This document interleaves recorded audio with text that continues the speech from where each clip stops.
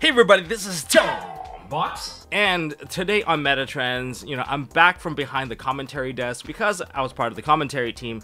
I got, front row seats on everything, and we got to break down all of the meta relevant stuff. I took notes basically post top 32 and onwards, got to kind of analyze a lot of this stuff down. So we've got some new engines. We can break down a lot of discussions on Diabellstar, Super Poly, why is Typhon so expensive, what are the most successful techs, all that and more in this video.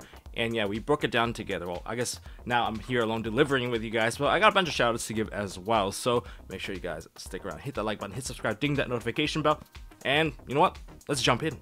So the first thing I want to talk about will be the new engine that we're all able to play using Dark Monsters, and that's going to be the Vision Resonator with Crimson Gaia. The package is very simple. You only use Vision Resonator, that's a 3 of, and then you use 1 to 2 of the Crimson Gaia to just constantly cycle the Vision Resonator, because you can add something that mentions Red Dragon Archfiend, and luckily this is one card that does mention it. And so you use Crimson Gaia to add Vision Resonator. You can add it from the graveyard or the deck to the hand, so it never really runs out of gas. And as long as you're able to put out monsters that are dark, you get a free level 2 tuner, so essentially acting as once per turn you get a free e-tele. This particular monster does not restrict you into any sort of specific summoning, so you can definitely take advantage of this. And the person that really highlighted this was during the last round of Swiss. Kalen played this with the Horus engine. Horus engine and Bestial engine are two that can really function with this, because Bestials, you automatically get yourself the dark through the Bestial monster, so that's already really working out. But MST.TV plus Vision Resonator is a 2-card combo that sets you up for a level 10 synchro or a rank 8 Xyz.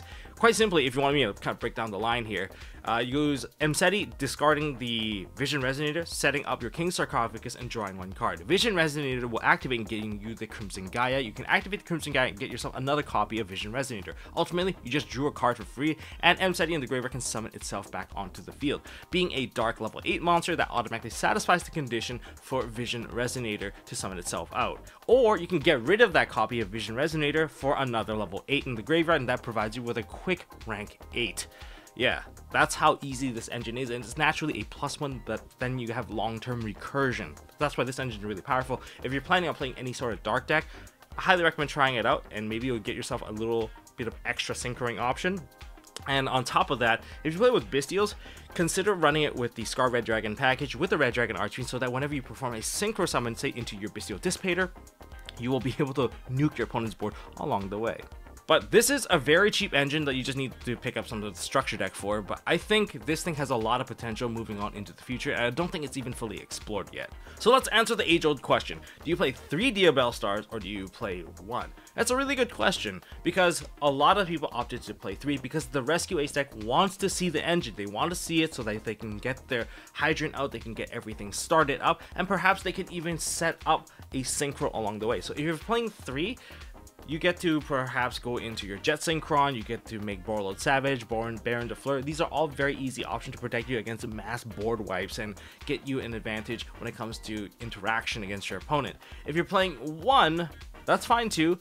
If you're a player as good as Steven Santoli, who just took the entire tournament, he only played 1 in his list.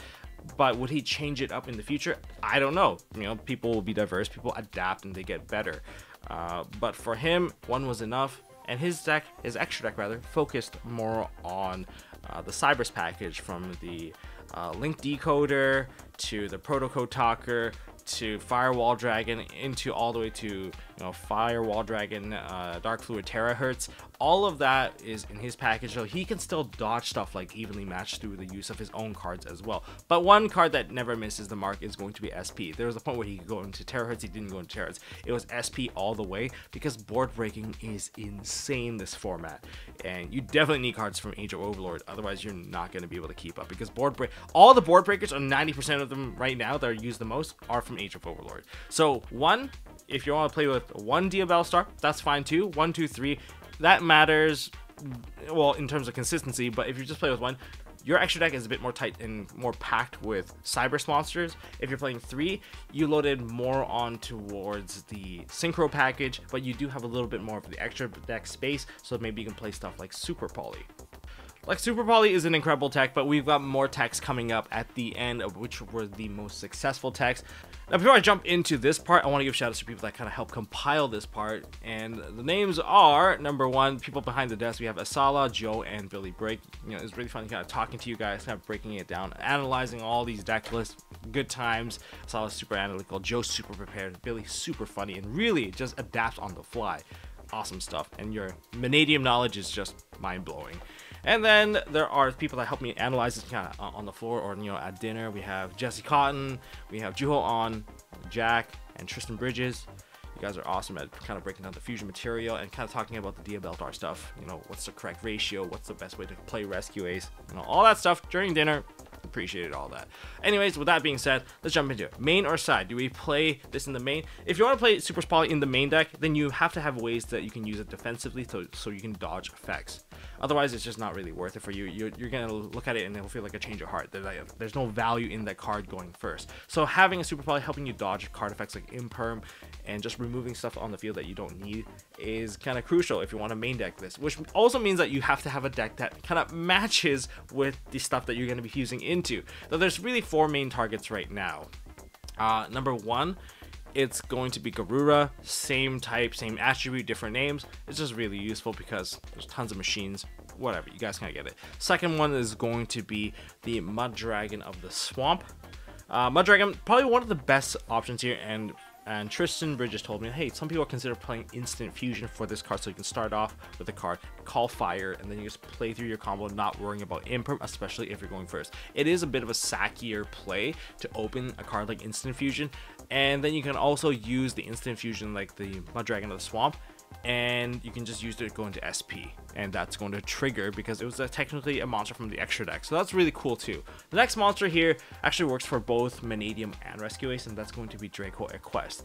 Although it is a little bit more situational, it requires your opponent to really hard commit and have those boards, which would be Draco Equest. You need to be able to eat a Baron de Fleur plus a Dragon Synchro. Now, why does that work for, say, Rescue Ace? It's because Borreload Savage is also a dragon, so you can take out those two and still make this card still pretty useful, in my opinion. Against Vanadium, this was a classic because they have Dissipator and Baron. You can use that to kind of take out that particular problem. But there is also one more monster that's been added to the mix, and that's Guilty Gearfried. Guilty Gearfried can eat up the SP Baron boards. That's right, the SP Baron boards, they're still very difficult to manage, but SP can be kind of super polyed off with the Baron because they're 2 warrior monsters with different attributes, and these are some of the options you have. But should you play this in your side deck? Maybe. You can definitely try to put it in your side deck. I think it might still be worth it if you have the extra deck space, because no interaction is the best type of interaction. You'll always win those chains, and you can kind of reset the game state, reset the chains, and try to, you know, play at your tempo. That's the whole point of this, is you need to be able to play at your tempo and maintain the advantageous position.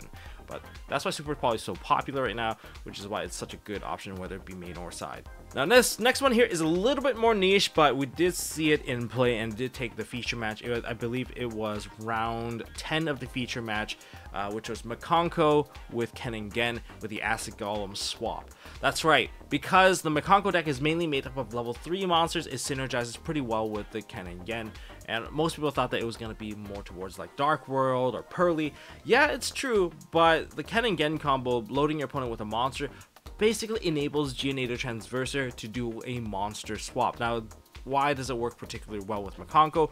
Quite simply is because Makonko has multiple ways of putting monsters on the opponent's side of the field. Like, they have Fire Dance as well. On top of that, they can also use Assault to play with equips, because Makonko is also equip based, and so this, honestly, this deck is a bit of a masterpiece, so I highly recommend you guys checking it out, or even checking out that replay of how it actually played out. It's really, really cool.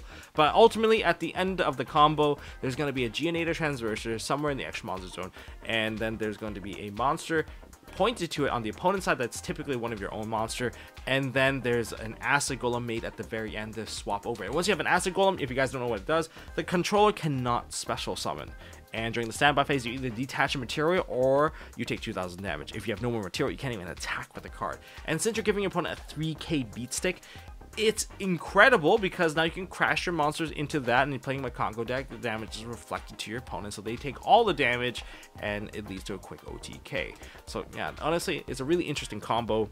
Likely if you see anyone at your locals, they're probably going to incorporate that into their strategy, considering that it also enables all of the triple attack cards as well. Now during the event, if you met up with me while I was on break and you showed me that you were subscribed, I was going to give you a quick gift, and those gifts included sleeves, and if you did the secret quest, you would have gotten the foil sleeve. And speaking of which, check it out at MSTmerch.com.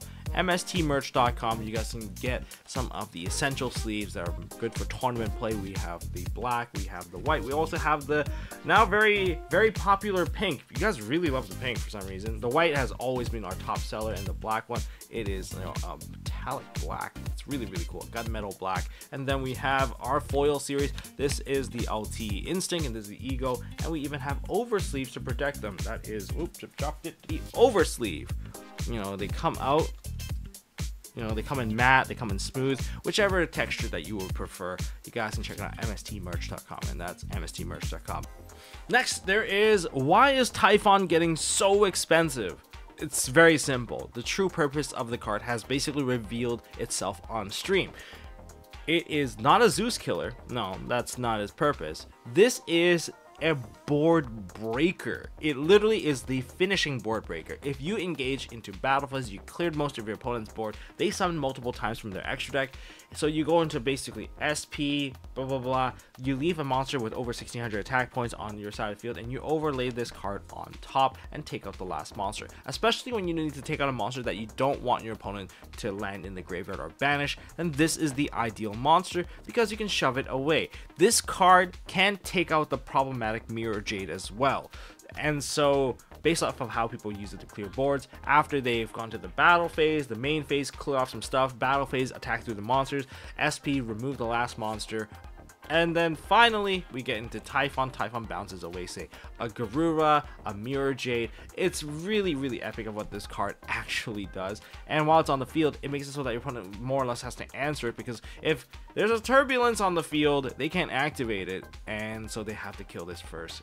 There's a lot of limitation, and it really manipulates the phases. Sure, you can't summon anything any further, which is why this is the finishing play of the turn, not the opening, and it doesn't really work against Zeus. If there's like a 7 material Zeus or 8 material Zeus, you can bet that that Zeus is going to basically detach every single time you put a card onto the field. I'm just saying. Okay, so this last part here is going to be about the techs that people played that were most successful, and the ones that we've seen most played in top 32 would be Forbidden Droplets, Enemy Controller, Book of Eclipse, and Super Poly. I think these are probably the best options here if you want to break a board, clear a board, or protect your own stuff. First off, Forbidden Droplet, Arise Heart is gone.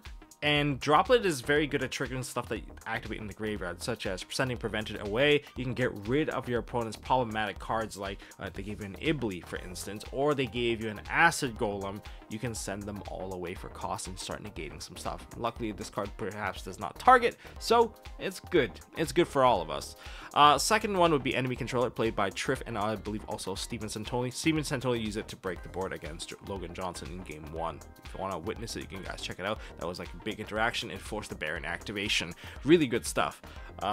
This card I think is really good at making trades, especially in a format where there's so much targeting involved. You can definitely, you know, turn the whole targeting thing around as long as you use the Enemy Controller and get rid of the thing that they target. Now you can definitely benefit off of that and taking a monster instead, and really just burning away your opponent's cards and just regaining advantage. Also in mirror matches, if you are able to take your opponent's like Turbulence or take your opponent's Hydrant, for instance, it's not as easy for Hydrant, of course, but if you're able to take some of these major cards, you can set yourself up for a perfect counter without committing your own resources. Okay, so it's pretty big. Another one that's pretty huge would be Book of Eclipse. Book of Eclipse defensively is already pretty decent. I mean, you can use it to dodge like Imperm, but if your opponent leaves out an IP Masquerena and likely they're going to go into an SP to counter you, then the Book of Eclipse can turn all of those monsters off, and therefore the IP Masquerena is stuck on the field with nothing, and it already activated her effect, so she kind of becomes a little bit, you know, a little not as threatening. And if there's anything that's kind of once per chain that you think that your opponent's trying to kind of force on, you can throw this into the mix and just turn off the rest of the monsters. So ultimately it does force your opponent to interact, but a lot more risky. And the fourth card is going to be Super Poly. Super Poly is just Super Poly. It's just you side the card or you don't. I think it's just a really good card in general, especially when they put it at 3 and there's this many options in the meta. I think it's worth playing. And that's all I got for this video. But for upcoming stuff, well, I'm going to be updating some of my deck list, but I'm also going to be working on the ultimate counter guide. I had such a great position to see everything and, you know, kind of analyze and break it all down. I can't wait to bring a guest on and join me on that ultimate counter guide. I'm also going to be updating my Rescue Ace deck list, and maybe I'll even give you guys finally my branded deck profile, the updated one, because you guys have been asking for it. You guys asked for me on the floor. You guys asked for me in the videos. I'm going to give it to you, okay? I'll give it to you, but, you know, just be patient for a bit. I just need to get some sleep, get some, you know, break things down, and don't forget to hit that like button, hit subscribe, and ding that notification bell, and maybe that will speed things up. Until next time, I'll see you on the next one.